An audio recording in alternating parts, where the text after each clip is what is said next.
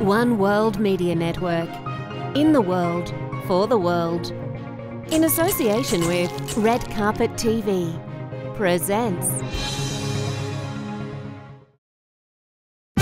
We're honoring Viola for the incredible voice she has for these children. She just has the ability to move and inspire people, and she's helped us build a growing community of support for sexually abused children and for Stuart House. Survivors and victims of sexual assault need their voices to be heard. I don't know any woman in my life that has not been somehow affected by sexual abuse. 1 out of every 4 women will be sexually assaulted by the time she's 18. That's why it's important. The Hollywood community has a special voice. You have the ability to reach millions, and so for her to lend her voice to something like this and bring awareness to something like this and get people talking, and I respect Viola tremendously. There's nothing to not admire about her. She's one of the most incredible people I've ever met. Viola, with her profile, taking that upon herself is very important, and I'm glad she's being recognized for that.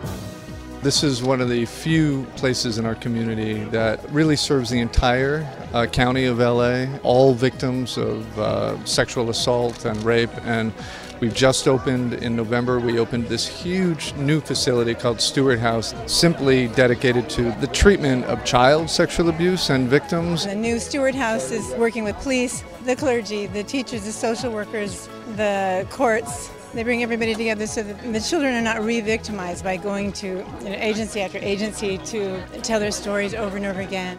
It's something Brené Brown says. She said that when you tell your story to a group of people who have empathy for you, shame can't exist. It is a different war that is happening, that has been happening since the beginning of time, and we need to pay attention to it.